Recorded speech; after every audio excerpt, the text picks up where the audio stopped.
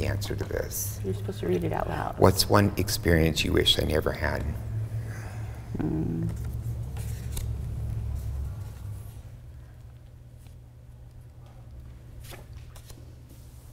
I mean, you know. Yeah.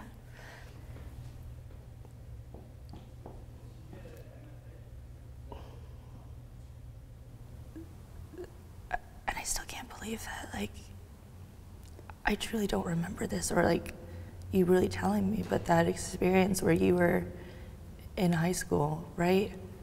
Yeah. And having somebody do that to you,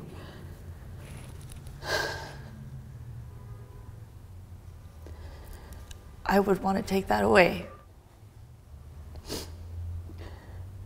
Because nobody deserves that, especially not my best friend. Anytime I think about that, especially now that you're my fiance, like in my head, it's drilled in, like I need to protect you by any means necessary.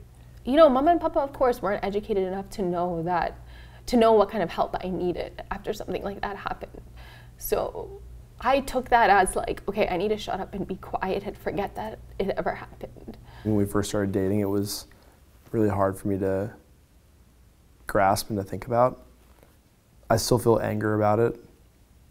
Even though it's not my experience, it still makes me angry that you had to deal with that, and sad. I didn't know how to ask that from you because I don't want you to relive that. Yeah. So I've always been very hesitant to ask.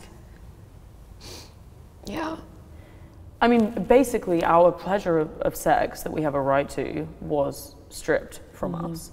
So it takes time, I think, to regain what is rightfully ours, because it was taken away, you know. You're in a position as a survivor where you're trying to convince someone that you're telling the truth. Yeah. Which is, I mean, that's the worst. That's the worst. I lost friends in high school because they were like, what? This is what guys do, you know? Yeah. I'm like, I feel sorry for you. Now I can say it, that this is what you think. They asked me if anything happened to me, and I lied because I don't know, I didn't want to deal with it. So I kept that pretty internal for a very long time until 7 years of therapy, like, finally made it okay to talk about it and not cry. And I think I didn't really tell anybody, you know? And it's still just like a really difficult thing that I'm trying to process and unpack. Like, there's a huge block with pleasure in general, and pleasure of life, like genuinely enjoying life, and then physical pleasure. It changed me. I think when something like that happens to you, you lose part of your innocence and your childhood. You know, I wonder like who I could have been if that didn't happen to me. I know I put on a very confident man, but inside there's a hurt child. Yeah, I think sharing everyone's story and accepting it for what it was and saying, oh, whoa, that was like sexual assault. I would want to take that away from you. And that was like